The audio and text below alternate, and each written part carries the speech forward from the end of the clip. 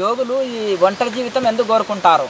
అందరు అంటారు మాకు మనవన్లు మనవరాన్లు ఆస్తులు పాస్తులు భార్య బిడ్డలు ఇవన్నీ కారు బిల్డింగులో పట్టణ జీవితంలో సంఘజీవి కదా మనిషి, సమాజంలో మాకు ఆనందం ఉంటుంది, ఈ ఏమి దొరకని అడవిలో ఎందుకు ఈ సన్యాసులు ఇంత ఇష్టపడతారు అని సమాజంలో అనుకుంటారు.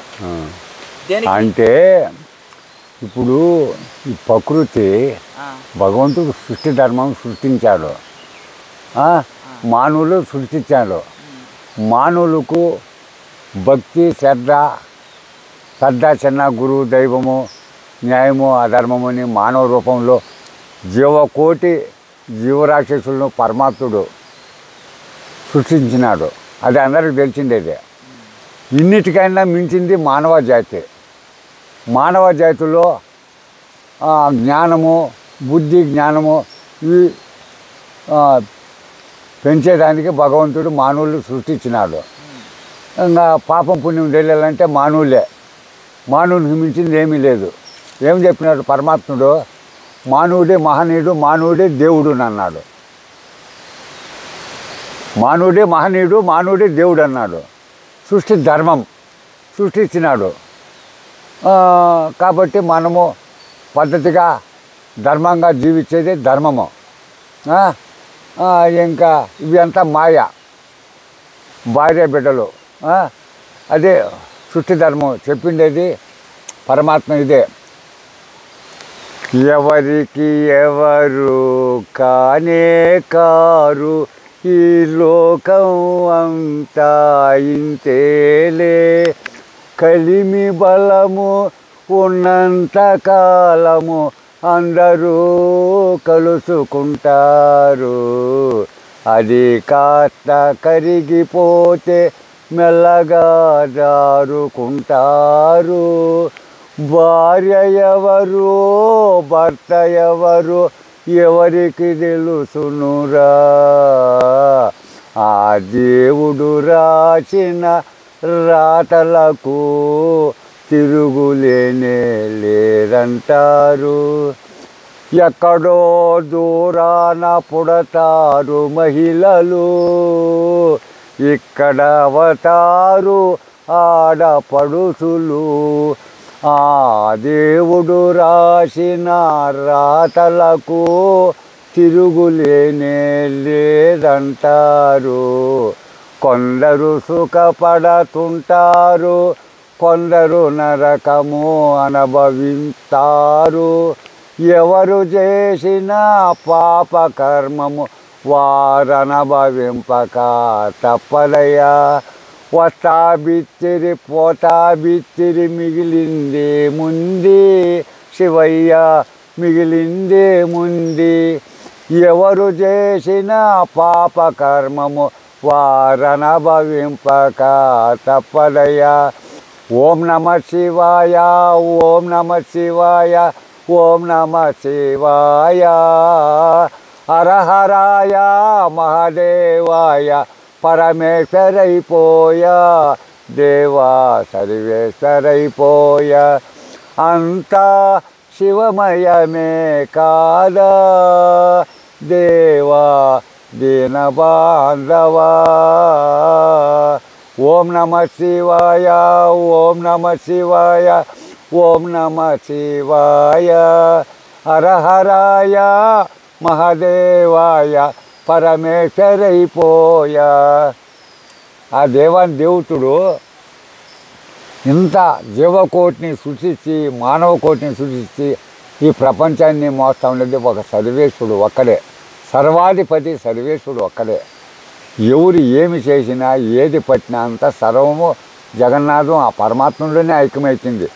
ఆయన దాన్ని అనుసరించి వాళ్ళు చేసిన పూజా పాలాన్ని బట్టి ఆయన నిర్ణయం చేసి, అందుకనే మనము ఒక కలెక్టర్ కావచ్చు, ఒక సీఎం కావచ్చు, ఆయన కింద ఏ విధంగా గుమస్తాలు ఉండి పరిపాలన చేస్తారో భగవంతుడు కూడా అదే సృష్టి ధర్మం. ఆయన కింద అంతా దేవతలంతా ఆయన కిందోళ్ళు కానీ మిందోళ్ళు కాదు, వాళ్ళు డ్యూటీ వాళ్ళు చేస్తారు. అందుకనే ధర్మరాజు దేవతలు కావచ్చు ఎవరన్నా కావచ్చు, ధర్మం ఒకటే, అది ఒక కాటా మాదిరిగా. ఎవడు చేసిన కర్మ వాళ్ళు అనుభవించక తప్పదు. అది ఆ కాటా లేకపోవాల్సిందే. ఎవరు ఏమి ఎక్కడ ఇది చేసినా ఆ చెలికే దానికి ఏం లేదు. ఆడ పోయి వాళ్ళు చేసిన పూజా ఫలాన్ని బట్టి ఆడ రీడింగ్ అవుతుంది. దాన్ని బట్టి మళ్ళా జన్మము. వృక్షం ఉంది, ఈ వృక్షము సృష్టి ధర్మము. చూడు ఎన్ని ఆకులు ఉన్నాయో, అంతే. అది ఆ చెట్లోనే పుడతాయి ఆకులు, అవే రాలిపోతాయి, మళ్ళీ పుడతాయి. అది భగవంతుని సృష్టి. మానవులు కూడా అంతే, రాలిపోతూ ఉంటారు, పుడతూ ఉంటారు. ఈ కలియుగంలో ఇప్పుడు కల్మషం ఎక్కువ అయిపోయింది, ధర్మం క్షీణించిపోయింది నాయన. ఏడ ఉంది అంటే ధర్మము, ఎంత ఎతికినా ధర్మం కనరాలేదు. భక్తి అంతా క్షీణించిపోయింది. ఈ తాగుడు, ఈ చెల్లులు మాయలు వచ్చేసి కల్మషం అయిపోయింది. వాతావరణం అంతా శ్మశానం అయిపోయింది. ప్రకృతి అంతా క్షీణించిపోయింది. ఏముంది ప్రకృతి? ఎండాకాలం పోయి వానకాలం అయింది, వానకాలమే ఎండాకాలం అవుతుంది. ముందే చెప్పినాడు కదా నాయన, ఎవరు మనం చేసుకునింది మనమే. ఏది కానీ వాతావరణం కల్మషం అయిపోయింది కారణమేమి? ఈ ప్రకృతి ధర్మాన్ని అంతా క్షీణింపజేసేసి భోగాలు అనుభవించేసి రోగాల పాలు అయిపోయినారు. గ్యాసులు వచ్చినాయి, అది లీక్ అయిందంటే ఆ కల్మషం వాయువులో కలుస్తుంది. వాయువు మనం పీల్చుకుంటాము, అనారోగ్యం కాక ఏం రోగం వస్తుంది చెప్పండి? ముందు కట్టెలు పొయ్యిలు పెడతా ఉన్నారు, ఆ పొగ మేఘానికి పోతా ఉన్నింది. ధర్మాన్ని కాపాడి ఎక్కడ వర్షాలు అక్కడ న్యాయంగా పడతా ఉన్నాయి. ఇప్పుడు విషవాయువు ఎదుర్కొనింది, మెంటలు వచ్చినట్టు వచ్చేసింది అనుకో, ఊడ్చేసింది ఆ పక్కన. అంతే, పంటలు, పొలాలు, ఇండ్లు, మిగతా జీవనదులేం లేదు. పొంగపోవడమో అంతే. ఇది చేసి మనం చేసుకునింది మనకే. ఇంకా ప్రకృతి ధర్మం క్షీణించిపోయింది బిడ్డ, అంతే. దేవతలు వాళ్ళు ఏం చేస్తూ ఉన్నారు? చూసుకొని ఉండారు. ఈ సృష్టి ధర్మము రాసేసినారు, ఇన్నాళ్ళు మీరు జీవిత చరిత్ర అని. దానివల్ల మనము జీవించక తప్పదు. కానీ ఎవరు చేసుకునే కర్మ వాళ్ళదే. ఎట్లా ప్రకృతి ధర్మము ఆఫ్ చేసి నేను ఆన్ చేయి పోతా ఉందా. ఇప్పుడు మీరు అన్నారు, మానవులు ప్రతి ఒక్కరూ సుఖంగా ఉండాలనే కోరుకుంటూ ఉన్నారు. ఏనా? మానవులు అందరూ భోగాలు అనుభవించి సుఖంగానే ఉన్నారు. అయితే ఏమే కర్మాలు చేస్తూ ఉండదు కానీ ధర్మంగా జీవించలేదు. కష్టపడిన వాళ్ళకి ఆరోగ్యము, భోగాలు అనిపించిన వాళ్ళు రోగాలు. రోగం లేనోడు ఎవడూ లేడు, పాపం చేయనోడు ఎవడూ లేడు. కానీ భక్తి, శ్రద్ధ, ధర్మాన్ని గురించి, న్యాయము, భక్తిని గురించి ఆరాటం లేదు.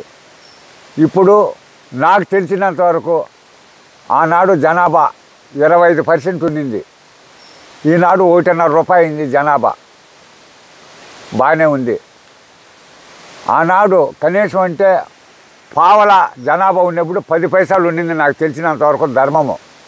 ఈనాడు 150% జనాభా పెరిగినా కూడా 10% ధర్మం కనపడలేదు. ఈ కైలాసంలో ఇంతమంది ఉన్నారు భక్తులు, మహానీయులు. కానీ కొంతమంది బొట్టు కూడా పెట్టరు, కొంతమంది జ్ఞానం చేయరు. బాగా తినడము, పనుకోవడము, తాగడము, ఇది కల్మషం అయిపోయింది. ఆ శివయ్య ఈ నరకాలు చూడలేక, ఏం చేయలేక, ఆయన అమర్నాథ్లో ఆ యొక్క కేదార్నాథ్, అమర్నాథ్ ఆ పక్కన ప్రశాంతంగా ఆయన జ్ఞానం చేసుకుంటూ ఉండిపోతూ ఉన్నాడు. ఈ శ్రీశైలము చాలా గలీజ్ అయిపోయింది. ప్రపంచం లేకల్లా కైలాసము 2వ స్థానంలో ఉండింది. ఇప్పుడు ఇది దీనికి గుర్తింపు లేకుండా పోతూ ఉంది. ఎంత అవినీతులు, ఏడ చూసినా అన్యాయాలు, అవినీతులే ఉన్నాయి కానీ ధర్మం లేదు. ఈ ప్రసిద్ధిగాంచింది సిద్ధరామప్ప కోన అనేది. మహామహా యోగులు, మహామహా పుణ్యాతులు, మహామహా ఋషేశ్వరులు తపస్సులు చేసిన పుణ్యభూమి. ఇప్పుడు ఇది తాగోబోతులకు ఇది నిలయం అయిపోయింది. కావాలంటే చూడండి, గమనించండి, ఏడ చూసినా బాటలు ఉన్నాయి. ఇది కైలాసమేనా అని అంటారు. మెట్లు అంతా కూల్చేసినారు. ఆ రోడ్డు 2 తూములు ఆ పక్క ఈ పక్క పెట్టినారు. తూముల్లో నీళ్ళు పోతాయా? ప్లాట్ఫారంలో పోతాయి, మెట్ల మీద పెట్టినారు. దేనికి? వాళ్ళు అతికి తెలుగులు కాకపోతే మెట్లన్నీ కూలిపోతే కాంట్రాక్ట్లు వస్తాయి, నీకెంత నాకెంత అని భాగాలు పెట్టుకునే దానికి పాడు చేస్తూ ఉన్నారు. ప్రజలు పడి లేచి చేతులు కాళ్ళు ఎరగతా ఉన్నాయి. నేను మందులు కట్టి పంపించిన. ఎంత అన్యాయము! ఈ కైలాసములో లక్షలు వేల కోట్లు ఆదాయాలు వస్తూ ఉన్నాయి, భక్తులు వస్తూ ఉన్నారు. భక్తులకు మార్గం లేదు. ఎంత ఇది చూస్తే కడుపు కాలిపోతుంది. ఏమన్నా మాట్లాడితే ఈడెవుడు మమ్మల్ని అడిగేదానికి, మాకు పౌరుండే అధికారులు మేము చెప్పిందే వేదమని అంటారు.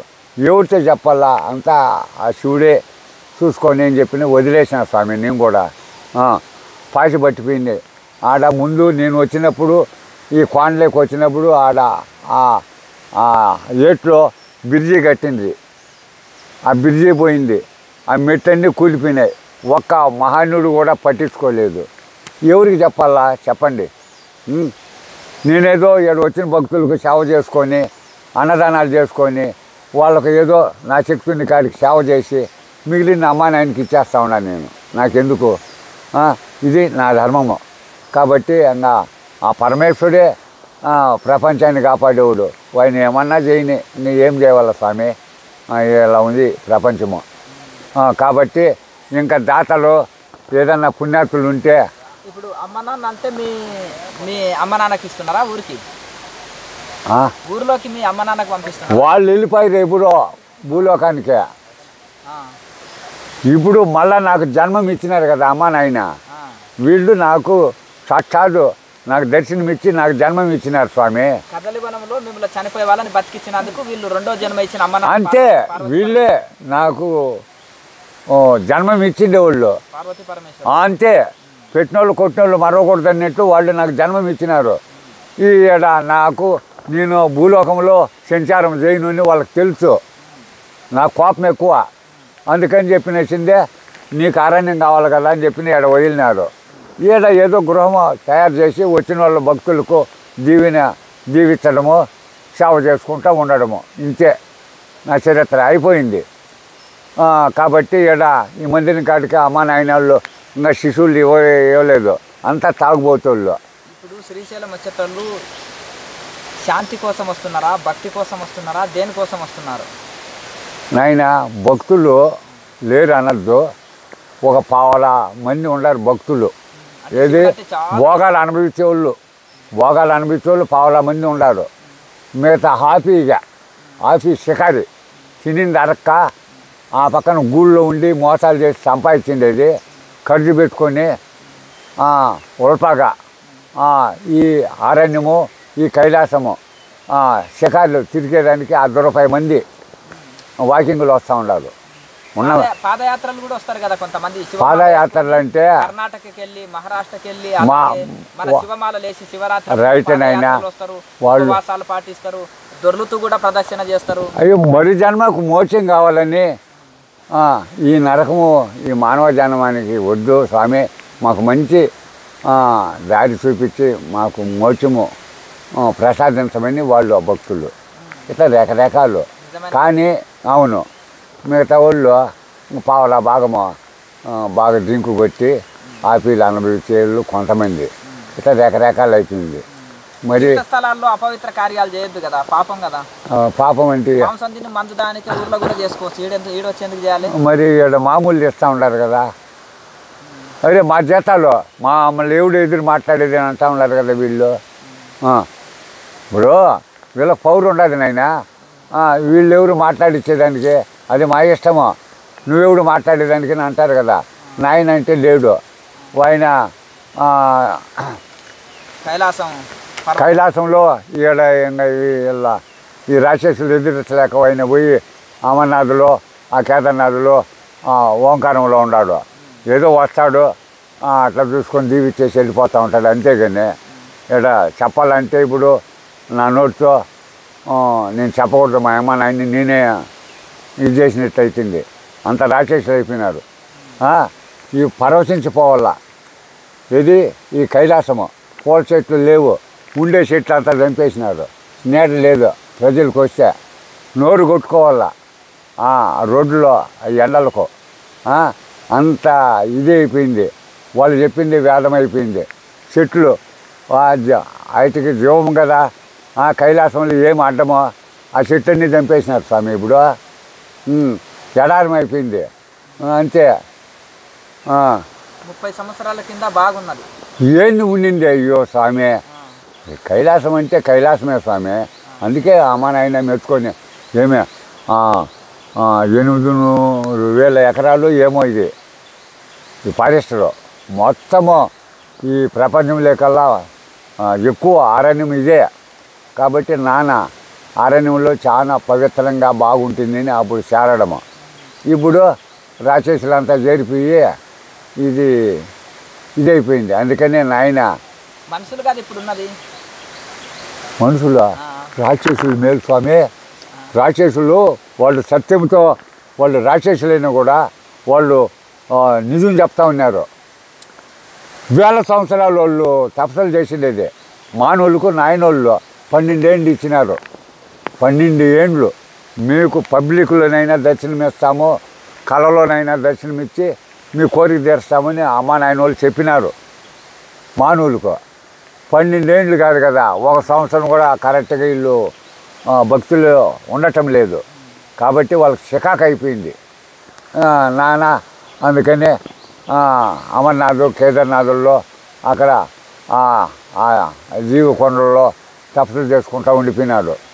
ఈ లొల్లి ఎందుకుని అంత క్షీణించిపోయింది నాయన. ముందుటికి ఇప్పుడు ఎంత అంతే ఆయన అంతే. ఆయన ఆడ ఆత్మశాంతి, ఈడంతా కోరికలు ఎక్కువ, పాపాలు ఎక్కువ, మాట వరుస, భోగాలు, ఏమి భక్తి లేదు, శ్రద్ధ లేదు. ఆ ఎండ్ల కాడ ఉండొచ్చు కదా, ఈడంతా రూములు. భగవంతుని భక్తి ఉన్నప్పుడు ఎంత ఇది ఉండాలా, ఆ దేవుని కాడ ఉండాలా, ఇది అదంతా ఏం లేదు అందరికీ. రెండోది ఇంకోటినైనా దేశం కల్మషం అయిపోయిండేది. ఈ రాజ్యాంగంతోనే దేశం చెడిపోయింది. మహాత్మా గాంధీ స్వరాజ్యం తెచ్చిచ్చి మంచి మనిషిని ఎన్నుకొని మీ పవిత్రమైన ఓటు వేసుకొని మీ దేశాన్ని కాపాడుకోమన్నారు. మహాత్మా గాంధీ అంటే ఎవరో కాదు, మహనీయుడు, దేవాని దేవుడే. అయితే వీళ్ళు ఏం చేస్తూ ఉన్నారు, దౌర్జన్యము కూనీలు చేసేవాడు, రౌడీజం ఉండేవాడికే ఇప్పుడు రాజ్యాల్లో వెళ్తూ ఉన్నారు. కారణం ఏమిటంటే అందరికీ తాపెత్తడము, దౌర్జన్యం చేయడము, రిగ్గింగ్లు చేయడము, ఓటు వేసుకోవడము. ఇదే నా పరిపాలన. ధర్మాన్ని కాపాడాలా. నేను మీకు మానవ సేవ చేసేవాడిని అయితే ఓటు వేయండి, లేకపోతే వద్దు అనాలా. వాడు పబ్లిక్లో ప్రసారం చేయకూడదు. ఈ దేశం బాగుండాలంటేనైనా నామినేషన్ చేసేలో వాడు ఆడనే ఉండిపోవాలా. నేను ప్రజలకు సేవ చేసేట్టుకుంటే నాకు ఓటేయండి, లేకపోతే మీ ఇష్టమో ఏమన్నా చేసుకోండి అనాలా. అప్పటికి దేశం బాగుంటుంది. ఇప్పుడు అట్లేదు. నాకు ఎదురుగా నువ్వు నిలుస్తావంటా అనేది వాడిని లేపేసేది, దౌర్జన్యాలు చేసేది, అంతా దౌర్జన్యమే. ఎట్లా దేశం బాగుపడేది చెప్పండి, మీరే ఆలోచన చేయండి. దౌర్జన్యము, తాగుడు, ఇవి చూడు. ఆ తాగుడు ఇప్పుడు ఆరోగ్యం కాదు, క్షీణింపే. నిరుపేదలు పొగులంతా కష్టపడతారు, రాత్రి తాగేస్తూ ఉన్నారు. అది స్పిరిట్, అది చాలా ప్రమాదం అంట. 6 నెలలు లేదంటే సంవత్సరమేనంట బతికేది. కాబట్టి అట్లాంటిదంతా వీళ్ళు నకిలీ చేసేసి వాళ్ళ నాశనం చేస్తూ ఉన్నారు. కష్టజీవులు కూడా క్షీణించిపోతూ ఉన్నారు. అంతా భోగాలు ఎక్కువైపోయినాయి, కడుపులు పెరిగిపోయినాయి, రోగాల పాలు అయిపోతూ ఉన్నారు జనంలో. వీళ్ళు కోరి రోగాలు తెచ్చుకొని దేవుని అంటారే, దేవుడు కష్టాలు ఇచ్చిండు, అప్పులు ఇచ్చిండు, రోగాలు ఇచ్చిండు, బాధలు ఇచ్చిండు. ఎన్ని వేల కోట్లు దోసినా కూడా ఆత్మశాంతి లేదు స్వామి. దానికి ఎట్లా నువ్వే చెప్పు. రోగం వస్తే దేవుడిని నిందిస్తారు, అప్పులు అయితే దేవుడిని నిందిస్తారు, రోగాలు వస్తే దేవుడిని నిందిస్తారు. అలాగే భోగాలు అనిపించినప్పుడు తలరు, కష్టాలు వచ్చినప్పుడే దేవుణ్ణి నువ్వు అన్నట్టు తిట్టేది, దూషించేది. ఇప్పుడు ఒకటి నీకు నిదర్శనంగా నేను చెప్తా ఉన్నాను. ఇందుగలడు అందుగలడు సందేహం లేదు అని నేను పరిపూర్ణంగా చెప్తా ఉన్నాను. దేవుడు ఎన్నెందు ఎత్తుకునే ఉన్నాడు. పుట్టించినోడు పూరేయకుండా ఉండడు అని చెప్పి అంటారు. బాగా కష్టాలు వచ్చినప్పుడు మానవులు ఇట్లా చెప్తారు. ఆ విధంగానే నేను నా జీవితం నీకే అర్పితమన్నా నాయనకు. నాకు వేరే కోరికలు లేవు, ఆశ లేదు. నాకు వద్దు ఈ భూలోకము అంతా, ఈ తంట పెంటలు, అవినీతులు, అన్యాయాలు, ఆక్రమాలు నా వల్ల కాదు, నాకు వద్దు స్వామి, ఈ జన్మ వద్దు అని చెప్పి మొండికేసుకున్నాను నేను. అప్పుడు నాకు మలేరియా వచ్చి ఆ ఘోరమైన అడవిలో ఏమే నెల రోజులు ఘోరిస్తే వాళ్ళు నిరూపించేసినారు, దేవుడు లేడన్నారు కదా, ఉండాడు అన్నట్లు. ఆడ నాకు అమ్మ అన్నం పెట్టింది, మరు జన్మం ఇచ్చినారు. ఇది పబ్లిక్ జరిగింది, వాస్తవం ఇది. ఇప్పుడు సాక్ష్యాధారాలు ఉండారు, బోగసలు కాదు, ఇది డ్రామాలు కాదు. శ్రీశైల స్వామి చచ్చిపోయినాడు అని అంతా నోటౌట్ అయిపోయింది. అటువంటిప్పుడు అమ్మ నాయనోళ్ళు మళ్ళా జన్మం ఇచ్చి నాకు వీడికి రప్పించినారు. ఇది నిజం జరిగిండేది. అట్లా నాయనోళ్ళు నమ్మినోళ్ళు ఎవరు చెర్రో, ఇందుగలడు అందుగలడు సందేహం లేదని దానికి అది నిదర్శన. పుట్టించినోడు పూరేయకుండా ఉండడు అనేదానికి నిదర్శనలు ఇవి. మరి అరణ్యంలో నా తల్లి అన్నం తెచ్చిపెట్టింది, మరి అప్పటికి ఎట్లాదే మళ్ళా జన్మం ఇచ్చినారు, నాకు వద్దు నాన్న, నువ్వు ఉండాలన్నారు. వాళ్ళ ఇష్టము. అంటే నువ్వు దేవుడు ఉండడానికి నిదర్శనం ఇది, పబ్లిక్ ఇది. ఛాలెంజ్ చేస్తాను, నేను గ్యారంటీ ఇస్తాను. ఈనాడు కూడా కానీ ఈ మందిరం ఎవరన్నా హ్యాండ్ ఓవర్ చేసుకుంటేట్టుగా ఉంటే నేను అమ్మ నాయన జ్ఞానంలోకి వెళ్ళిపోవాలని ఉండా. నేను ఉన్న విషయం. మీరు మరి సమాజంలోకి వచ్చి ఆడ కూడా ధ్యానం చేసుకోవచ్చు కదా. అయ్యో రామ, జ్ఞానం సమాజంలో రాక్షసుల్లో పోయి జ్ఞానం అవుతుందా స్వామి? ఈడంతా నాయన అట్లా ఓడు, ఇంత ప్రపంచాన్ని వెళ్ళేవాడు ఆ కైలాసంలో ఆడ ఆ కొండపైన కూర్చొని జ్ఞానం చేస్తూ ఉన్నాడు. ఈ ప్రపంచం ఎందుకురా సృష్టించాను, ఇప్పుడు దాన్ని శుద్ధం చేసేసినామంటే మళ్ళీ సృష్టించాలంటే చాలా కష్టము అని భస్మాసురునికి వరం ఇచ్చి ఆయన బాధపడ్డాడు కదా. అంతే అంతే పారిపోయాడు, మళ్ళీ నెత్తిన చేతి పెడతా స్వామి టెస్ట్. అదే అవంతా ప్రపంచంలో అంతా చూస్తూనే ఉన్నాం కదా నాయన. భస్మాసురులే అయినరా, నువ్వు ఇచ్చిన వరం నీకే పరీక్ష చేస్తా. అవును అంతే. ఇప్పుడు అదే మాది ఇప్పుడు తాగేసే స్వామి నువ్వు ఇస్తేనే కదా మేము తాగినాము అని వాయిన మీదకే దండయాత్రలు చేస్తూ ఉన్నారు ఈ రాక్షసులు. రాక్షసులు వాళ్ళు జ్ఞానం అన్న చేస్తూ ఉన్నారు. ఈ మానవులు ఇప్పుడు యుక్తులు చూడు కంప్యూటర్లు పెట్టేసినారు, నొక్కేసినామంటే నీ పట్టాలన్నీ ఎగిరిపోతాయి, లంచం ఇచ్చేస్తే చాలు ఎగిరిపోతాయి. ఇంకా లంచం ఇచ్చేస్తే చాలు నిన్ను బొక్కలేకపోయి వేసేస్తారు పోలీసు వాళ్ళు. అంతే, ధర్మంలో పాటించే వాళ్ళు లేరు, అంతా డబ్బు అంతే. నీ మీద తప్పుడు కేసు పెట్టాలంటే పెట్టేసేదానికి వాళ్ళ పౌరు ఉంది. దేవుడు మటుకు చూస్తూనే ఉంటాడు. వాళ్ళ కథ యమబట్టులు దిక్కినప్పుడు అప్పుడు చూస్తారు వాళ్ళు. అంతవరకు యమబట్టులను కూడా కొడతారు స్వామి ఇప్పుడు కనిపిస్తే. ఇంకా నువ్వు చెప్పేది అందుకని వాళ్ళు కనిపెట్టకుండా వేసుకొని వెళ్ళిపోయేది. అంతే. వాళ్ళు నువ్వు అన్నట్లేమో సామాన్యులు కాదు వీళ్ళు, వాళ్ళు కనపడకుండా షూట్ చేసేస్తారు. ఇప్పుడు నా దగ్గరికి వచ్చింది ఎంబట్టులో ఓ భీములు మాదిరి ఉండారు. నేను చూసుకోని ఉండా వాళ్ళ పిల్లోడిని చూసుకునేట్లు అంతే. ఇంకా యమధర్మరాజు నా కళ్ళు వచ్చిన రేపు 12 గంటలకు తెచ్చిపోతాము అని చెప్పినారు. నాకు ఆనందం ఎక్కువైపోయింది. అప్పుడే నేను చెప్పింది ఓ ఈ భూలోకము వదిలేస్తా ఉండ కదా, నేను ఇంకా వెళ్ళిపోతా ఉండా, వాళ్ళు ఏమన్నా చేసుకొని వెళ్ళి నాకు ఆనందమా. వాళ్ళు తీసుకుపోతారు కదా, యమధర్మరాజు దగ్గరికి తీసుకుపోతారు. మళ్ళీ ఆడ చెకింగ్లు చేసి కర్మలు కష్టాలు అన్నీ నష్టాలు ఆడవాళ్ళు చిత్రహింసలు చేసి మళ్ళా జన్మము ఆడికి గతింపజేసి మళ్ళా మనం చేసిన పూజా ఫలాన్ని బట్టి మళ్ళీ జన్మం ఇస్తారు వాళ్ళు. ఆ చరిత్రలు పెద్దవి లేనాయన అవి. అందుకని నాకు ఆనందం అయిపోయింది. అప్పుడే నాయన మీద నేను పాట పాడింది.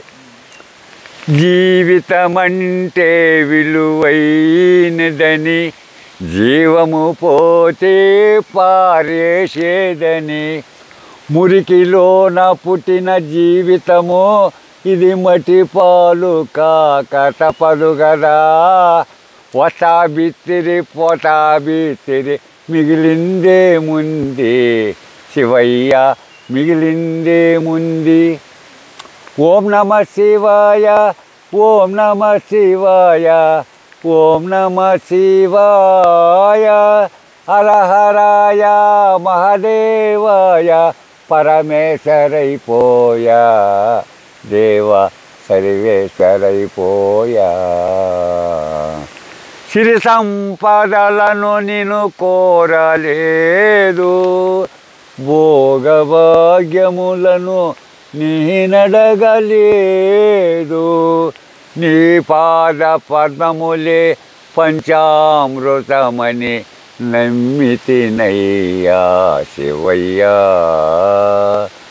ఓం నమ శివాయ ఓం నమ శివాయ ఓం నమ శివాయ హర హరాయ మహాదేవాయ పరమేశ్వరైపోయా దేవ సర్వేశ్వరైపోయా అని ఈ పద్యం పాడి స్వామి నీకు చదువు రాదు కదా, ఇవన్నీ ఎట్లా నేర్చుకున్నావు? మా అమ్మ నాయన ఇచ్చేసినారు నాకు జ్ఞానము, నేను ఇంకేం చేసేది? చదువు రాదు కదా? రాదు నాయన. 1.5 తరగతి నేను చదివిండేది 3 స్కూల్ చదివినా. అమ్మా 3 స్కూల్ ఏమనుకున్నావు నేను? ఒక తరగతికి 1.5 తరగతికి అర్ధ తరగతి ఒక్కొక్క స్కూల్. ఇప్పుడు అమెరికా, ఫారెన్, ఆఫ్రికాలో చదువుతూ ఉన్నారు. నేను 3 స్కూల్లో చదివేసిన నేను ఒకనే. ఒక తరగతినే 1.5 తరగతి చదివిన. ఎంతవరకు? ఒక 12 ఏళ్ళు వరకు ఉంటుంది నా చదువు. ఈ పొద్దు పోయినాను అనుకో, మళ్ళా కూలి నాలికి పోయేది. మళ్ళా పోయినారంటే ఆడ ఐగోరు నిలబెడతాడు, గుంజీలు పెట్టేస్తాడు. ఇది రాత్రిపూట పడిపోయినావా? రాత్రిపూట బడికి అప్పుడు లేవు. పంతులు కాడికి పోయి నేర్చుకున్నావు? చిన్న ఐగోరు, పొట్టి ఐగోరు, రామచంద్ర ఐగోరుని బళ్ళే కొట్టేది. ఏంది ఇది ఎదురుగట్టి గెనుపులు బట్టి కొట్టేది. ఏమిరా కొడక నువ్వు రాంది స్కూల్కు అని సార్ నన్ను ఎద్దల కాడికి పంపించారు సార్, మా వాళ్ళు సేద్యం చేస్తూ ఉన్నారు సార్, అందుకని పంపించలేదు సార్. అది ఇది అంటే దొంగ కొడక నువ్వు అంత గుట్టలో చెట్టలో దిక్కుంటా ఉండి స్కూల్ మానేస్తావా నువ్వు అని చెప్పిన కొట్టేవాడు. ఎవరు కానీ రేపు 1వ తేదీ ఇన్స్పెక్టర్ వస్తాడు, ఎవరు కానీ మళ్ళీ పేరు కొట్టేస్తామో వచ్చి హాజరైపోవాలని అంటే అందరూ వచ్చేస్తారు. ఈ స్కూలు పట్టదు. అంతకుముందు మట్టుకో 30-40 మంది ఉండేది. 70-80 మంది చదివేది మా స్కూల్లో. ఎదుగునోళ్ళు ఆడబిడ్డలు 5వ తరగతి చదివినారు మా స్కూల్లో. అట్లా కాలము మొట్టు. 1.5 చదివారా అప్పుడు? 1.5 అంటే ఏమి 2 కిలోమీటర్లు నడాలి దీన్ని. చాలా ఇది స్వామి. అప్పుడు చదువు మహనీయుల్లో ఏమి భక్తి ఏమి ఇది ఉండే.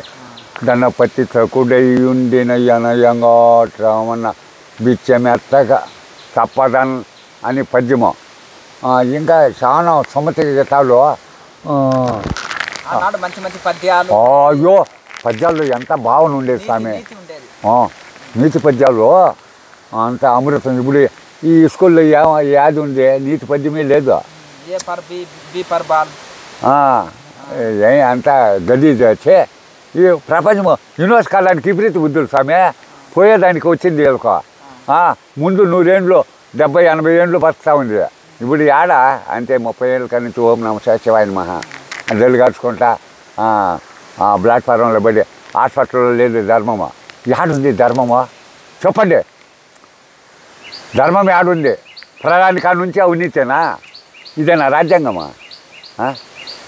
హరిశ్చంద్రుడు రాజ్యమేళ, శ్రీరాముడు రాజ్యమేళ. ఎంత అన్యాయమా? తండ్రి మాట కాదనిలాక ఆడు రాజ్యం ఇచ్చిపెట్టేసి వెళ్ళిపోయాడు శ్రీరాముడు. వీళ్ళు ప్రమాణాలు చేసేసి దేశాన్ని దోచేస్తూ ఉన్నారు. ఇదేనా? ఏంటి బతుకు? ఈ బతుకో యమదర్శుల దగ్గరికి పోతే ఇలా పని ఉంది. ఎన్ని జన్మాలు ఎత్తాలనో బంపర్ లేపేస్తారు. ఏమో ఆట్లాట కాదు ఇది. ఇదే అనుకున్నారా? అయ్యో చాలా కర్మాలు స్వామి. ఇప్పుడే భూలోకంలోనే అనుభవిస్తూ ఉన్నారు స్వామి. దోసేసి వానికి తింటే అరగదు, ఒక చోట ఉండలేడు, మనిషి ఆత్మ లేదు, బెడ్ మీద పనుకునే నిద్ర రాదు. ఏమే ఇండస్ట్రీలో కొంతమంది ఎక్కించుకుంటూ ఉన్నారు, మత్తు మాత్రలు కొంతమంది తింటూ ఉన్నారు, కొంతమంది నకిలీ ముందు తాగుతూ ఉన్నారు. పాడైపోతూ ఉన్నారు స్వామి. వాళ్ళు ఎట్లా మొగులు ఎట్లా బిళ్ళకి తాగితే ఎట్లా ఇంట్లో అయిపోయింది. ఎన్ని లక్షలు కూడబెట్టినా కూడా వాళ్ళకి ఆత్మ శాంతి లేదు స్వామి. ఆ ట్యాక్సీ వాళ్ళు పడతారో ఏమో అదొక భయమో, ఈ దొంగలు రౌడీలు ఆడ ఎంత పడతారని అదొక భయమో. వాళ్ళకి ఆత్మశాంతి లేదు, చేసేది మోసాలే. ఏమిటికో అర్థం కాదు. ఎక్కడికన్నా పో, ఇప్పుడు ఇంతమంది ఉండారు, అంత ప్రమాణం చేసి పదవులు లేకపోయిన వాళ్ళే.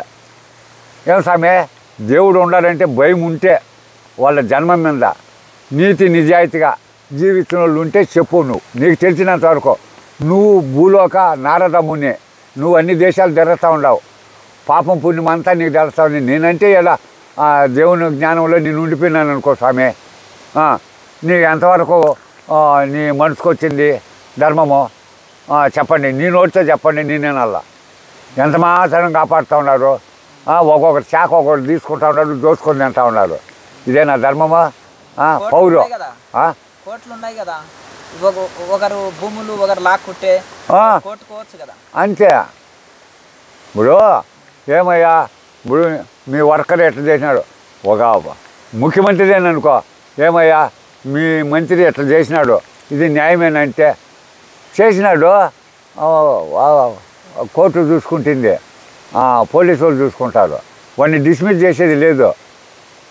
నువ్వు రాజీనామా ఇచ్చారా, నీకు అర్హత లేదని చెప్పి నీడు అన్నాడు పోతే నీకు మెజార్టీ తగ్గిపోతుంది కదా. ఈ మాదిరి ఒకరి కింద ఒకరు దొంగలు. ఎట్లా రాజు తెలుసుకుంటే కోటాలు తక్కువ లేదు. వాళ్ళు రాజులు చెప్పిందంటే నేను ఎత్తుకొని మన వాళ్ళు ఇద్దరిని కావాలంటే బొక్కలో పెట్టేస్తారు. దేనికి? వాళ్ళు ఏం మాట్లాడకూడదు. వాళ్ళు పొగిడితే చేస్తావు, లేకపోతే గస్తావు. నేను అట్లంతా చేస్తాను, నాకు అక్కర్లేదు. నాయన వాళ్ళు వండుకొని ఏమే వాళ్ళు రమ్మన్నప్పుడు నేను వెళ్ళిపోయేదానికి నేను సిద్ధంగా ఉండా. అవునా? అంతే. కలియుగం అంతా కల్మషం అయిపోయింది. ఏమి స్వామి ఈ తాగుళ్ళు, ఈ అన్యాయాలు, ఆక్రమాలు, గబ్బు పట్టిపోయింది సమాజము. అవి భగవంతుడు అన్నీ ఇచ్చినాడు. ఇచ్చి వాతావరణం అంతా కల్మషం అయిపోయింది స్వామి. గ్యాస్ లీకేజీ ఒకటి, ఈ వెహికల్లో డబ్బు పొగురు పట్టేసి ప్రతి ఒక్కరు వెహికలే, నడిచేదానికి లేదు. మాట్లాడితే కార్లు, ఏడ కానీ పెట్టేదానికి జాగా లేదు. పొగంతా ఇంధనము, ఆరోగ్యము, వాతావరణము, ఆ వాయువే కదా మనం పీల్చుకునేది. ఆ వాయువు అంతా కల్మషం అయిపోతే టౌన్లకు పోతే నాకు ఒక్క తిరగదు స్వామి. నువ్వేమని అనుకో జ్ఞానానంద స్వామి, వాస్తవమైన మాట. నువ్వు తిరుగుతూ ఉండవు. పో హైదరాబాద్కు పో, నడి సెంటర్లో దిగో, 1 గంట ఉండో, నీకు అప్పుడు తెలిసింది ఏమిరా స్వామి చెప్పిన దానికి దీనికేమీ కారణమేనే. నువ్వు ఎప్పుడెప్పుడు వెళ్ళిపోదామో, ఏ అడవిలోకి వెళ్ళిపోదామని అనిపించకపోతే అప్పుడు నేను శ్రీశైలమే వదిలేస్తాను. నేను మాట అంటే మాటే. అంటే ఇక్కడ స్వచ్ఛమైన గాలి నీరు ఉందని అదే మళ్ళా చూడు, నేను చెప్తాను కదా, ఛాలెంజ్ చేసి చెప్తాను. నాకు నీరు గాలి చాలు, నాకేం అక్కర్లేదు. లక్షణంగా అమ్మా నాయన జ్ఞానం చేసుకుంటూ ఉండిపోతావు. ఈ చోటు చాలు నాకు, నాకేమొద్దు స్వామి, ఈ చోటే చాలు నాకు. అంతే. ఏమి ఇక్కడ ఏముంది, బంగారం ఉందా? లేదు కదా. నీ బంగారం ఏం చేస్తావు నువ్వు? కోట్లు ఉంది, నీ గుద్దలో పానం పోతా ఉంది. ఆ కోట్లు నిన్ను కాపాడుతుందా? లేదు. అప్పటికి కూడా నీ ప్రాణము, నా ఆరోగ్యాన్ని కాపాడుకున్నావు నీకు ఉండదు. ఒరే ఎవడెత్తుకోబోతాడో ఎవడెత్తుకోబోతా, దాన్ని కాపాడాలి నువ్వు. మాయా కాపాడు. ఏం చేస్తావు? నీ బోటోడు అడిగినాడు అనుకో, నా భార్య ఉంది, నా బిడ్డలు ఎవరు, నీ భార్య ఎవరు? రే బడకావు, ఎవరురా వాళ్ళు? ఎన్నో పుట్టిండేది, దాడి నీ పెండ్లామైంది. వీళ్ళు ఎవరికి పుట్టినారో ఆ భగవంతుడు ఇచ్చినాడు ఆత్మ, వాళ్ళు వదిలినారు, వాళ్ళు భోగాలు అనిపిస్తాడు. నువ్వు పాపాలు చేసినావు. అదే జ్ఞానము. అది తెలుసుకుంటే కదా బాడుకవులు మోసాలు చేసేది, అన్యాయాలు చేసేది. ఏంటి స్వామి ఇదే? సూక్ష్మంలోనే మోక్షం అనేది భగవంతుడు. ఈ పాపాలు చేయనేలా, ఇది కర్మ అనుభవిస్తున్నా. ఇప్పుడు నువ్వు టైం వచ్చేసింది, నువ్వు వెళ్ళిపోతా ఉండవు, గోర్చే వాళ్ళు భోగాలు అనుభవిస్తారు. పాపం ఎవరు మోసేది, నువ్వా వాళ్ళ? దాన్ని కూడా నాన్న బ్రహ్మంగారు చెప్పినారు కదా, నాన్న నబాబు, ఇది పబ్లిక్, ఇది డ్రామాలు కాదు, బోగస్ కాదు, చరిత్రలో నిలిచిపోయేది. కడప నబాబు స్వామి. ఆ నబాబు వాళ్ళు ఎక్కువ, ఆ నబాబులాడ వాళ్ళు హిందువులు చాలా మందిని చెరస్తూ ఉన్నారు. అది అరాచకం అయిపోతుంది, ప్రపంచము మన హిందూ ధర్మం క్షీణించిపోతుందని దేవుడు బ్రహ్మం గారు మానవ రూపంలో అవతారం ఎత్తి ఆడికి వచ్చినాడు. ఇది నాకు తెలిసినంత వరకు, మీరేమన్నా అనుకోండి. అయితే అప్పుడు ఈ సిద్ధయ్య ఎవరో సర్వేశ్వరుడే సిద్ధయ్య అవతారం ఎత్తినాడు, శిష్యుడుగా ఉన్నాడు. అప్పుడు వాళ్ళకు ఒకే కొడుకు ముస్లింలకు పోయి నాయన దగ్గర ఓం నమ శివాయ స్వామి పరమాత్మ నువ్వే మా గురువు అని చెప్పిన. ఏ నువ్వు ముస్లిమా, నువ్వు పోరా స్వామి, మళ్ళీ మాకు పెద్ద గలాటాల్లో, నువ్వు హిందూ అయితే పర్వాలేదు, నువ్వు ముస్లిము, మీ వాళ్ళంతా వస్తారు, ఎవరు ఆ గలాట పడేవాళ్ళు అంటే, లేదు స్వామి నేను నీ పాదపద్మల కాడ నేను ఉండిపోతా అని వీడు. వాళ్ళ అమ్మనైనా అది మాది బిడ్డ ఒకటే స్వామి, మాది బిడ్డ మాకు పంపించు స్వామి, మాది ఒకటే బిడ్డ అని వీళ్ళు చెప్తే, అయ్యా పోరా స్వామి, ఈ గలాటలు వద్దురా దేవుడు, నువ్వు పోరానంటే నువ్వు పోను, అదంతా మాయిదో, నాకు చెప్పద్దు స్వామి, నా జీవితం నీకే అర్థం అని చెప్పి వాడు మోనికేసుకుంటాడు. అప్పుడు వీళ్ళు పోయి కడప నవాబుకి చెప్తాడు, అరే మహారాజ్ వాడు బ్రహ్మం అంట, వాడు మాయా చేసినాడు, మాది కొడుకుని పెట్టుకున్నాడు, వాడు అక్కడ సేవ చేసుకుంటా ఉన్నాడు, మీరు నవాబు గారు మాకు న్యాయం చేయండి అని చెప్పిన అమ్మానాయన పోయి ఆడ మొరపెట్టుకున్నారు. వాళ్ళు ముస్లింలు కదా, మొరపెట్టుకుంటే ఆ నుంచి జవాన్లు పంపించినాడే, పోయి ఆ బ్రహ్మం అంట వాడిని పిలుచుకొని రాబోండి అని చెప్పినేసింది పంపించినారు. అప్పుడు సిద్ధయ్య ఆడుండి వాళ్ళు వచ్చి అడిగితే, ఏమయ్యా మీరు వచ్చిండేది అంటే, మా నవాబు చెప్పినాడు మీది బ్రహ్మంను పిలుచుకొని రమ్మన్నాడు అన్నాడు. అదే మాది బ్రహ్మం రాడు, ఏమే నేను వస్తా పాండే అని చెప్పినాడు. అయితే రా అన్నాడు. మాది బ్రహ్మం రాడు, నేను వస్తాపా అన్నాడు. అయితే నువ్వు వచ్చే ఇంకా మంచిది కదా, నీకు ఉన్నానే కదా వాడు రిపోర్ట్ ఇచ్చిండేదే అని చెప్పినేసిందే. వీళ్ళు పోతారు, నడి దవలోకి వెళ్ళిపోయినాక, అదే మీరు పాండేయ్యా నేను వస్తాను అని చెప్పినేసిందే. అట్లా చెట్లలోకి పోతాడు సిద్ధయ్య, మాయమైపోతాడు. మాయమైపోయి కడపలో తేల్తాడు. అందరికీ ఈ బ్రహ్మం గారు ఓం నమ శివాయ ఓం నమ శివాయ తత్వం నేర్పించేసి ముస్లింలకంతా భజన చేసే పని పెట్టినారు. బజార్లో చేపించేసినాడు. ఇదంతా మాయిలురా, మాయిల్లో పోతే మనిషి అయిపోతారా, భక్తి అంటే ఇదిరా, మహనీయుడు వచ్చినారా దేవుడు, ఆయన్ను మీరు వేడుకొని మోక్షం సంపాదించుకొని అని చెప్పి ఉపన్యాసాలు ఇస్తూ ఉన్నాడు. వీళ్ళు నా దేవక వచ్చి దొంగ నా కొడుకు తప్పించుకొని పోయినాడు, పోయి చెప్దాం నవాబుకు అని చెప్పినేసి వచ్చి వాళ్ళకు ఏడున్నాడు కడపలో. ఊరి ఏడున్నాడే వీడు ఎట్లా వచ్చినాడురా, ఎట్లా తెలీదు, రేపు పడుకావు మాకి ఆడ అడవిలో ఇసిపెట్టేసి నువ్వుకి వస్తావా నువ్వు, పా నవాబు దగ్గరికి స్వామికి చెప్దాము అని చెప్పిన పా అన్నాడు. పోయి మాది నవాబుకు నమస్కారం చేయరా అని చెప్పిన అన్నాడు. నాది నమస్కారం చేసినానంటే మీ నవాబు అవుట్ అన్నాడు. మరి ఏమిరా మాట్లాడతావు నువ్వు, మాది నవాబుకో అన్నాడు. నల్గొండ ఒకటి తెచ్చిపెట్టండి, నా నమస్కారం నల్గొండకి చేస్తానన్నాడు. అప్పుడు నల్గొండ తెచ్చిపెట్టినారు. వీడు నాయన తెలుసుకొని నమస్కారం చేసేళ్ళకు నల్గొండ మొక్కలు అయిపోయింది, బాంబు పగిలినట్లు. ఒరే అబ్బో అమ్మ ఎంత పౌరుంది, ఇంకా స్వామికి ఎంత ఉంటుందని. అప్పుడు నవాబు ఆ నుంచి స్వామిని పల్లకిలో తీసుకొని రండి అని వీళ్ళు పల్లకిచ్చి పంపించినారు. స్వామిని అప్పుడు తెస్తే అప్పుడు ఆయన ఉపన్యాసం ఇచ్చిండేది ఈ దేశాన్ని అందరికీ మోక్ష మార్గము. వాళ్ళు ఇక్కడ పరీక్షలు పెట్టినారు. నవాబు ఇట్లా గుర్రమో ఏదో తెచ్చి దాంట్లో ఏం బెడ్ ఉంది, మగ బెడ్ ఉంది, ఆడబెడ్ ఉంది చూపించాలని. అప్పుడు అవన్నీ పరీక్షలు చేసినారు అందరికీ. అప్పుడు జ్ఞానోదయం ఇచ్చినాడు. హిందూ మతానికి నిలిపేదానికి భగవంతుడు ఆ బ్రహ్మం గారు ఎంత బాధలు పడినాడు. దేవతలు ఈ మఠాలు పెట్టినారు, వీళ్ళు ముస్లింలు బుద్ధులు ఆడిపోతాయ్యా. దాని మీద బిర్యానీలు అంతా అవి ఇవి చేసి ప్రసాదం పెట్టినారు. పెడితే దాన్ని పండ్లు పలహారాలు చేసినాడు, పూలు చేసినాడు. ఆయన దేవుడు కదా, కాబట్టి ఇట్లా చాలా ఉన్నాయి నాయన దేవతలు, ఏం సామాన్యం కాదు. అమ్మ నాయన వాళ్ళు గంటా మఠం కాడ ముందు చేరిండేది. గంటా మఠము నివాసం ఫస్ట్ అమ్మ నాయనే కదా, అప్పుడు మానవులు లేరు, ప్రశాంతంగా ఉండింది.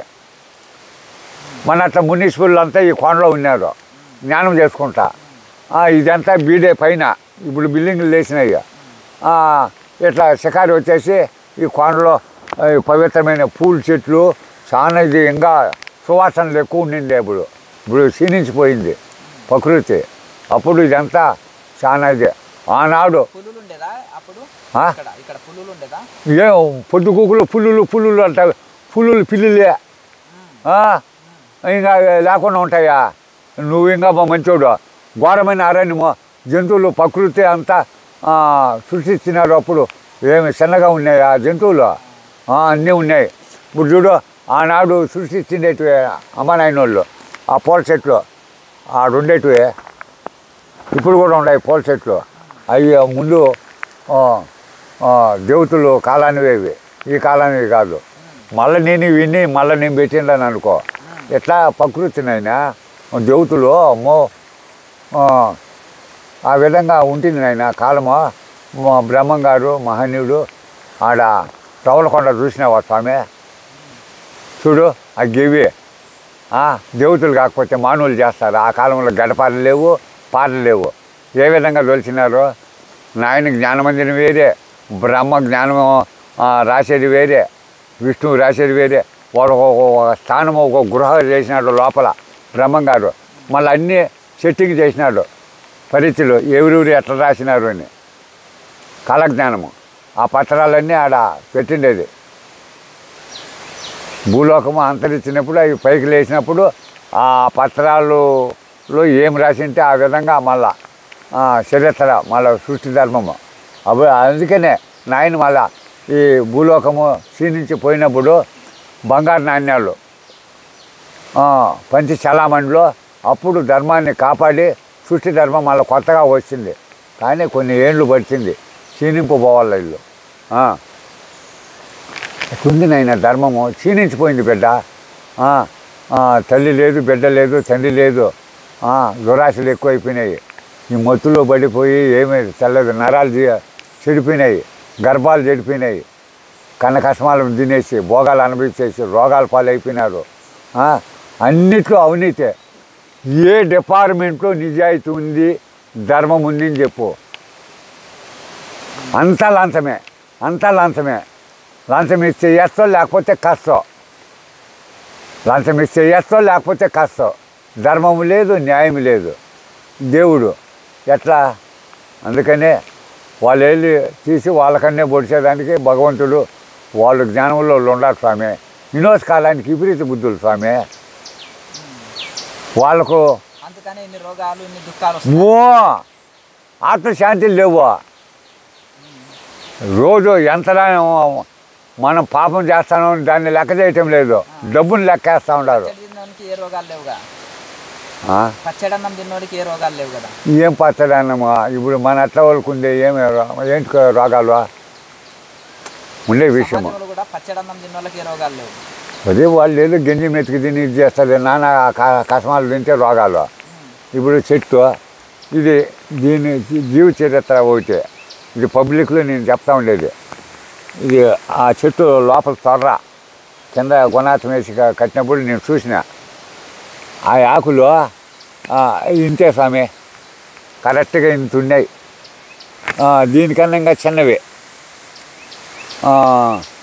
అదే ఇంత తెడులుపు, పెద్ద ఆకులు అంటే అంత తెడులుపు స్వామి ఎట్లున్నాయి. ఈనాడు ఆ ఆకులు చూడు, ఈగులు లేవు, అంత ఈకిలే. ఇదంతా ఎండ కాసేది. ఈనాడు అమ్మ నాయన అనుగ్రహంతో దాటకిచ్చేసింది, వయసు వచ్చేసింది. ఆ చెట్టుకు వయసు వచ్చింది. ఇది ఎక్కడుంది చూడు, ఇది నేను ఇక్కడికి వచ్చినప్పుడు రెట్లావే కొమ్మ ఈ మాదిరి ఉండింది కొమ్మ. ఇది ఇప్పుడు చూడు ఇదైంది, అయింది. ఇప్పుడు ఇలా దత్తాదేవుణ్ణి పెడతా నేను. ఇది దత్తా మందిరము. ఇది దత్తా మందిరము. అది త్రిమూర్తులు మందిరము. ఆ పైన దేవతలు వాళ్ళందరినీ పెట్టాలా. భక్తులు ఎక్కువ వస్తే ఎన్నో ఈ గుహల్లో ఎన్నో చెట్లలో దావుకుంటాడు స్వామి అని అంటారు, నిజమేనా? ఎవరు? నువ్వు జపమాలు తీసుకొని వెళ్ళిపోతా ఉంటావు ఇక్కడ చెట్లకి. నేను ఏం లేదు, నాకు ప్రకృతి ఆనందం. నాకు ఎప్పుడు ఆనందంగా ఉంటే ప్రశాంతంగా ఉంటే చేసుకుంటా. పాముల్లాగా కనిపిస్తారా? జనాలు పాముల్లాగా కనిపిస్తారా మీకు? అయ్యో రామా, అంతా ఇంకా చెప్పక్కర్లేదు స్వామి. ఎవరు కనిపించకుండా వెళ్ళిపోతావా అడ్లకు, లోయలకు, పాతాళంలోకి? అదే ఇప్పుడు ఆడ చెట్టు ఏర్లు ఉన్నాయి, అటు పట్టుకొని కిందికి వెళ్ళిపోయినా ఉంటే ప్రశాంతంగా ఉంటుంది. ఏర్లు పట్టుకొని దిగుతావా కిందికి? దిగుతా. ఇప్పుడు కూడా కానీ తాడు కానీ ఉంటే పైకి ఎక్కిపోతాను నేను. తాడు వేసుకొని పైకి కూడా ఎక్కిపోతా ఈ వయసులో. మళ్ళా వయసు అంటావా? అమ్మ నాయన ఉండుకొని నాకేం భయమా? అంతేనా? అంతే. కుర్రోడు అయిపోతున్నారు రోజు రోజుకి. సరేలే, అది బ్యాటరీ డౌన్ అయిపోతుంది కదా, తీసేస్తారు కదా ఎల్లకాలము. లోయలకు దిగుతావా నువ్వు ఏర్లు పట్టుకొని, చెట్లు ఏర్లు పట్టుకొని? మొత్తం లోయ స్వామి. అయ్యో రామా, నీకు నేను తెలుగు కాదు ఇంగ్లీష్లో నన్ను చెప్తా ఉండేది.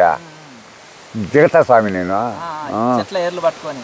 నాకు 50 ఫీట్లు ఉంది లోయ.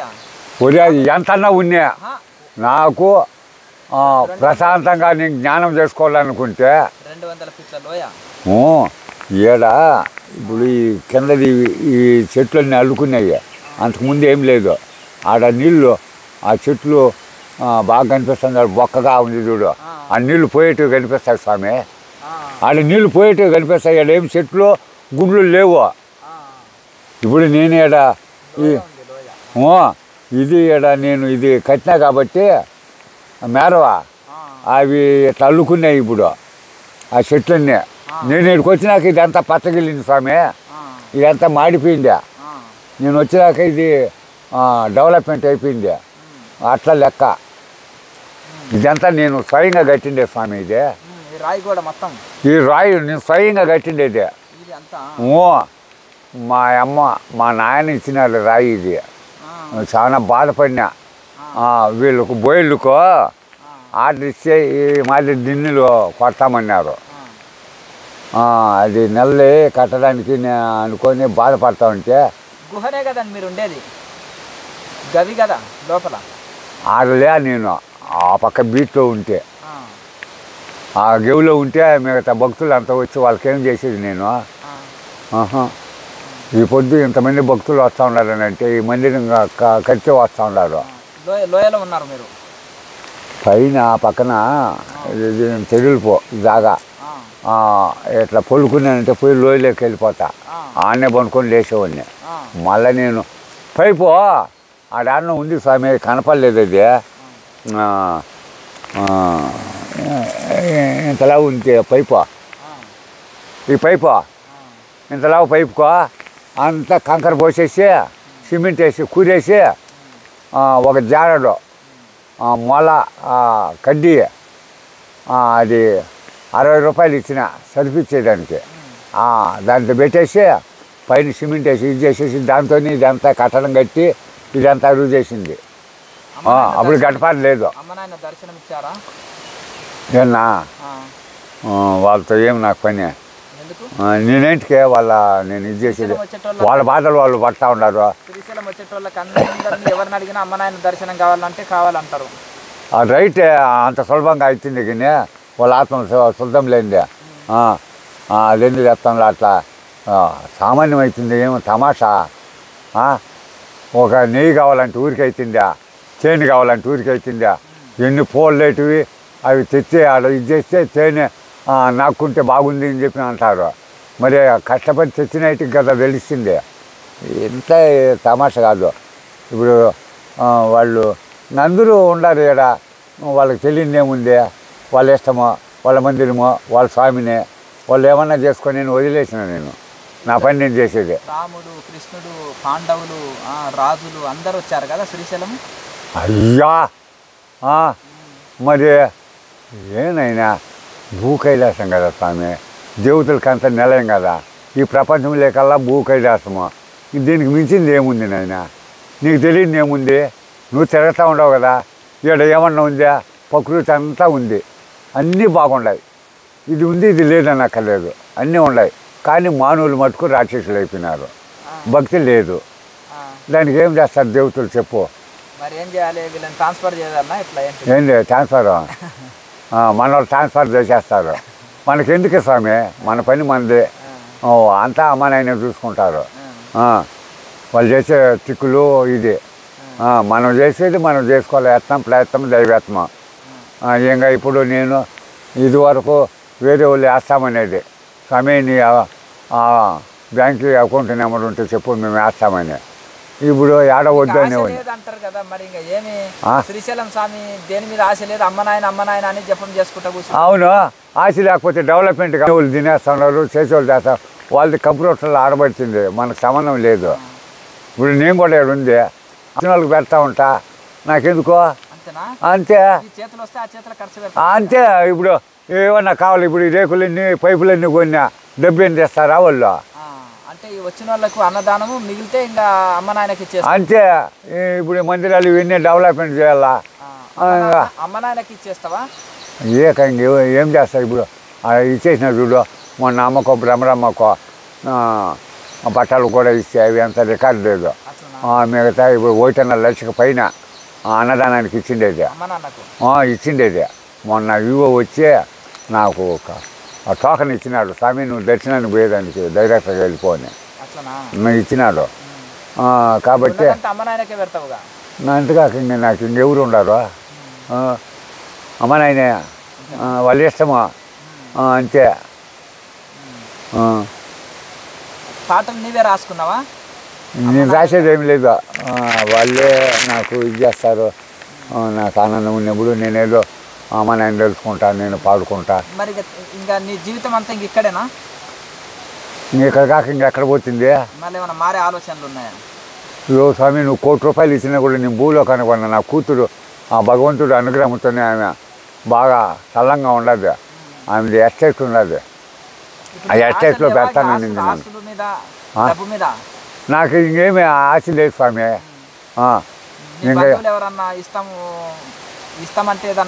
అరే ఇప్పుడు కావాలి నాకు, ఇప్పుడు నేను అడగల, ఇప్పుడు అథారిటీని అడగతాడు. అందుకని ఊరికే ఉంటే ఊరంతా ఏం చేయలేరంట. ఆ సామెతో ఇప్పుడు మన మీద బిచ్చి అడుక్కొని ఆ మెట్రో డెవలప్మెంట్ చేయాలి, పడిపోతూ ఉన్నారు జనాలు. వాళ్ళు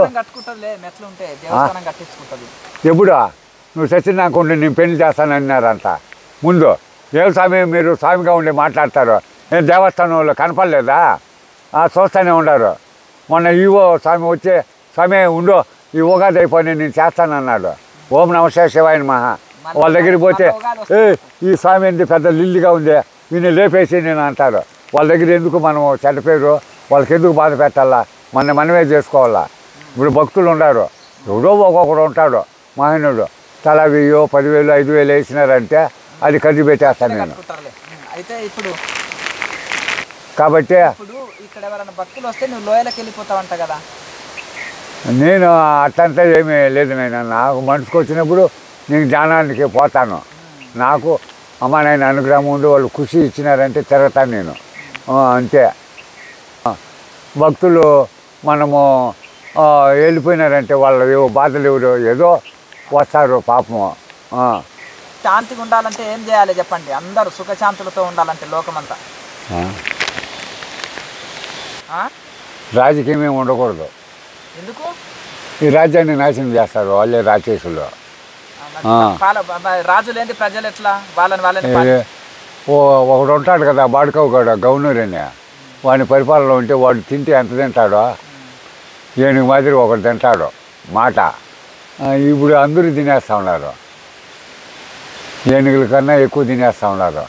దానివల్ల ఒకడే ఉంటే అది ఇది ఉంటుంది రాజ్యకము. కరెక్ట్గా వాడు భయం ఉంటుంది. ఏదన్నా లంచం తీసుకునేట్లుగా ఉంటే డిస్మిస్ అని వేరే ఉన్నాయచ్చు. కాబట్టి ఇప్పుడు అంతా రాజకీయము ఇది పెద్ద లొల్లి అయిపోయింది నాయన. గబ్బు పట్టిపోయింది సమాజము. సమాజంలో అందరూ శాంతిగా జీవించాలంటే ఏం చేయాలి? ఏం చేయాలనంటే ఇంకా ఇప్పుడు అంతా రాక్షసులు అయిపోయినారు. ఇప్పుడు ఒక ఎగిపొల్ల నాయన ఒక అగిపొల్ల అగిపెట్టామంటే అదంతా కాలిపోతుంది. ఆడపల్ల అంటే మన వల్ల అవుతుంది, గబ్బు పట్టుకుంది సమాజము. అంతే. ఇప్పుడు నాయన అనుగ్రహం ఇచ్చి లేదు మొన్న కరుణ వచ్చిందా అట్లా కడిగేసేయాల, అంతేగాని ఇంక ఇది పాకిపోయింది అవినీతి కాదు, అవినీతి పాకిపోయింది నాయన. ఎట్లా చెప్పు, మీరే చెప్పండి. లోక సంచారి కదా అన్న, భక్తితోటి బాగుపడరా? భక్తి ఆడు ఉండేది, ముందు మటన్ కావాలా. భక్తి అంటే స్వామి నీకు భార్య పెట్టలేదు పోవయ్యా నువ్వు మా భక్తుడు మా కొంపలు కూర్చేదానికి వచ్చినావు, లేపేస్తాం మిమ్మల్ని అని అంటాడు. అప్పుడు ఏం చెప్తాడు పరమాత్ముడు ఏమంటాడు, నీకేం ఉడతకెందుకురా ఊళ్ళో పెడతాను, నువ్వేదో పోయి అడవిలో ఆ చెట్టు కింద గుంటు కింద ఓం నమ సై నీ జీవితం నువ్వు గడుపుకోరా, నీకెందుకురా ఊళ్ళో పెడతాను అనడా నాయన. అంతే, ఇది కూడా అంతే. దేశము శివయ్యో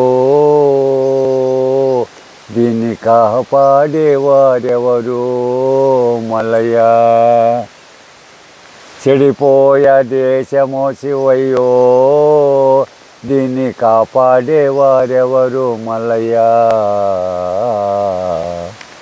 ప్రకృతి అంతా క్షీణించిపోయే అవినీతి శృతి మించిపోయే, లంచమంతా ఎక్కువయే అవినీతి పెరిగిపోయే, ప్రజాసేవ చేస్తామంటూ ప్రమాణాలు చేస్తున్నారు, దేశాన్నే దోచున్నారు, దొరలలాగా తిరుగుతున్నారు, మతులోన పడి చిత్తైపోయి దేశమంతా చెడిపోయే, అవినీతి ఎక్కువయే తాగుబోతులు ఎక్కువై భక్తి అంతా క్షీణించిపోయే, ఏమి లోకము ఇది ఏమి రాజ్యము, మనసు కుదరలేంది, ఆ ప్రశాంతం లేదు, ఆత్మ ఏళ్ళు ఆక్రమాలు. అయ్యో ఆ శివయ్య ఈడ లేడు, ఆయన అమర్నాథ్ వెళ్ళిపోయినాడు, ఆ కేదార్నాథ్ అక్కడ ఉన్నాడు, నాకు మనసు కుదరలేదు, నాయన లేడు, నాయన ఉంటే నాకు బాగుంటుంది, నాయన లేడు, ఇదంతా అవినీతి ఎక్కువైపోయింది, వీళ్ళు ఆగడాలు ఎక్కువైపోయినాయి, ఇవి పట్టించుకునేవాళ్ళు లేరు, ఈ ప్రపంచము ఏందో స్వామి ఈ ఫాన్ అంతా పాటుపడిపోతూ ఉంది, మనసు కుదరలేదు. వచ్చి ఇక్కడ జ్ఞానం చేసుకొని ఆ పవిత్రంగా చూడు అంతా అమ్మ నాయన ఇచ్చినారు, ఇక్కడ ఇది ఉంది ఇది లేదని లేదు, ఈ పవిత్రమైన పుణ్యస్థలంలో దేవాదేవతలంతా ఈ యొక్క కైలాసంలో సిద్ధరామప్ప కొలన అంటే మహాప్రశాంత ప్రసిద్ధి చెందింది, ఇది దేవతలంతా తపస్సులు చేసింది పుణ్యభూమి, ఇక్కడికి వచ్చి జ్ఞానం చేసుకొని మోక్షం సంపాదించుకోండి అని నేను పదే పదిగా చెప్తా ఉన్నా స్వామి అందరికీ. మీకు భోజనాలు నేను పెడతాను, ఛాయలు ఇస్తాను, లక్షణంగా అమ్మ నాయన అనుగ్రహం సంపాదించుకోండి అని నేను చెప్పుకుంటా ఉన్నా. మరి భక్తులు ఏదో కొంతమంది వస్తారు, 2 రోజులు 3 రోజులుగా, ఒక వారమో 10 దినాలు ధ్యానం చేస్తామంటారు, 2-3 రోజులకి వెళ్ళిపోతాయి, మాయ కప్పేసి మళ్ళీ వెళ్ళిపోతూ ఉంటారు. అంతే. ఇప్పుడు ప్రతి ఒక్క మహనీయులు చేసుకునేంత స్వామి భగవంతుని అనుగ్రహము, దాంట్లో తప్పేమీ లేదు. జ్ఞానం చేసుకొని చూడనైనా భగవంతుని అనుగ్రహం కావాలంటే హృదయం శుద్ధంగా ఉండాలా, తప్పు చేయకూడదు. తప్పు అంటే ఏంది, ఎదుటోళ్ళ సొత్తు ఆశించకూడదు, మోసం చేయకూడదు. తప్పు చేయనోడు వానకు దన్నోడు ప్రపంచంలో లేడు, అందరూ తప్పులు చేస్తాం, చేయకుండా ఉండము. తప్పు లేకుండా జీవించాలంటే కష్టము. కాబట్టి తప్పులు అంటే తెలిసి ఇట్లా ద్రోహాలు మోసాలు దగాలు చేయకూడదు, ధర్మంగా జీవించాల. సాటి మనిషి వాయింది ప్రాణమే మందే ప్రాణమే తెలుసుకోవాలా. ఈ జన్మం శాశ్వతం కాదని తెలుసుకుంటే చాలు నాయన. మానవుడు తెలుసుకోవాల్సింది ఇంతే, మళ్ళా మరు జన్మ ఉండదని తెలుసుకున్నాడంటే వానికి మోక్షము భగవంతుడు ప్రసాదిస్తాడు. దేవుడు ఉన్నాడో లేడో ఎవడు చూసినాడో దోసిందే అన్నోడు కర్మాలు అనుభవించి కష్టాలు కొన్ని తెచ్చుకొని కృషించి సృశించి వాడు ఇదైపోతాడు కానీ సుఖపడేదేమి ఉండదు ఉండే విషయము. కాబట్టి భగవంతుని నమ్ముకున్నప్పుడు పరమాత్ముడు ఆత్మ శుద్ధం చేస్తాడు, ఆనందాన్ని ఇస్తాడు, నీకు ఆరోగ్యాన్ని సమకూరుస్తాడు, ఆనందంగా జీవిస్తావు. ఇంతే భగవంతుడు నమ్ముకుంటే ఇదేం లేదు. ఈ మానవులు ఇప్పుడు దురుద్దేశాలు పెట్టుకొని చాలా మీద భక్తి చేస్తే తరిస్తారు. అవును స్వామి. కూడా మహా కూలీలు చేసేవాడు ఋషి అయిపోయిండు. అలాగే ఇంకా ఎందరెందరో వేమన లాంటి వాడు గాలికి తిరిగేవాడు కూడా ఋషి అయిపోయిండు. అయ్యా మనిషి మారొచ్చు అంటున్నారు, అంతే కదా మీరు చెప్పేది? మనిషి మారొచ్చు అంటే ఆత్మే పరమాత్మ. నీలో నా దేవుడు నాలో నా దేవుడు నిండుగా ఉన్నాడు చూడరా అని అన్నాడు పరమాత్మ. దాంట్లో మీరు చెప్పండి, ఇప్పుడు నీలోనే ఉండేది దేవుడే, నాలోనే ఉండేది దేవుడే. మన ఆత్మశుద్ధం చేసుకుంటే దేవుడు ఉన్నాడు, లేడంటే లేడు. ఆత్మశుద్ధి చేసుకుంటే దేవుడు ఉన్నాడు, అంతే. చాలా సంతోషం. కనుక ఆత్మశుద్ధి చేసుకోవాలంటే ఆత్మశుద్ధి అంటే ఊళ్ళో ముంచుదాము, దేశాన్ని దోతాము, అబద్ధాలు చెప్దాము, అన్యాయాలు చేస్తామంటే అది కల్మషము, అది ఉండకూడదు. మంచి పనులు చేయాలి, అంతే. జీవించాలి. ఇప్పుడు ఈ తాగి తలకాయ నరాలు దెబ్బతింటా ఉన్నాయి. అన్ని మానుకొని చెడు వ్యసనాలు మానుకొని అవును పవిత్రంగా ఉండాలి. అవును. నీళ్ళు తగిన నిర్మలం ఉంటుంది, టయానికి నిద్ర వస్తుంది, టయానికి భగవంతుని జ్ఞానం చేసుకోవచ్చు, మైండ్ కరెక్ట్గా ఉంటుంది, శాంతం ఉంటుంది, అన్ని లక్షణాలు ఉంటాయి. ఈ చెడ్డ గుణాలు పట్టే దానివల్ల వాడంతా ఈడంతా అని దుర్గుణాలు మాటలు రావడము, అన్యాయాలు చేయడము, ఈయన్ని ఎట్లా మనము చేర్చాలనేది, ఇవి ఎంత చెడు గుణాలు. అవి రాకుండా ఉండాలంటే భగవంతుని అనుగ్రహమే, శాంతం, అంతే. అవును, శుద్ధి పెట్టుకోవాలి, భక్తి చేసుకోవాలి, అంతే. కష్టపడాలా. పవిత్ర తీర్థ స్థలాలకు వచ్చి కూడా ఇక్కడ మంచి నియమాలు. అయ్యో రామా, ఈడ దేవుడు చెప్పినాడు కదా పురాణాల్లో, ఒక్క మనిషికి కన్నా పుణ్యం కన్నా చేస్తే 1000 మందికి చేసినంత ఫలితం వచ్చింది. కనుక తీర్థయాత్రల్లో పాపము ఒక మనిషికి పాపం చేస్తే 1000 రెట్లు పాపం పెరుగుతుంది తీర్థస్థలాల్లో. అంతే. నాయన ఇవన్నీ వేదాలు చెప్పినాడు కదా, దాన్ని చూసుకొని నడుచుకోవాలి కదా. తీర్థస్థలాల్లో మంచి పనులే చేయాలి. ఇప్పుడు ఇక్కడ వస్తారు ఈ ఇప్పుడు పుణ్యము మార్గమున అంటే పుణ్యం చేస్తేనే వాళ్ళకు మోక్ష మార్గం. నాయన వాళ్ళ దోషాలన్నీ పాతాళ లోకంలో నాయన పంపించేస్తాడు. జ్ఞానం చేసుకుంటే వాళ్ళకు ఉండే చీడపేడ అంతా పోతుంది. బాగా పవిత్రంగా చేసుకొని నిండు మనసుతో భగవంతునికి ఏదో ఎంతో అర్పించి మానవ సేవ చేసి కష్టపడి వాళ్ళు పుణ్యం సంపాదించుకుంటే దాని ఫలితం ఉండనే ఉంటుంది స్వామి. బేటబాబు స్వామి. స్థలాల్లో చేసే ఇక్కడికి వచ్చి అపవిత్ర కార్యాలు చేయొద్దు, పవిత్ర కార్యాలు చేయాలి. అవి చేసిన భక్తి చేస్తే డబల్ ఉంటుంది. అవును. ఇప్పుడు ఇక్కడ ఒక్క మాల ఇక్కడ జపం చేస్తే ఈ పుణ్య భూమిలో 1000 మాలలు చేసినంత పౌరు. దీనికన్నా ఇంకా ఏం చేయాలి స్వామి? తప్పు చేస్తే 1000 తప్పులు చేసిన అంతే, ఒక మంచి చేస్తే 1000 మంచి చేసిన అంతే. కనుక పవిత్ర స్థలాల్లో తీర్థ స్థలాల్లో మంచి పనులే చేయాలి, భక్తి చేసి తరించాలి. అవును, సందేశం. అది చేసుకుంటే అంత స్వామి. మనిషి రత్నాకరులు లాంటి వాడు వాల్మీకి ఋషి కావచ్చు, వేమన లాంటి వాడు మహాయోగి కూడా కావచ్చు.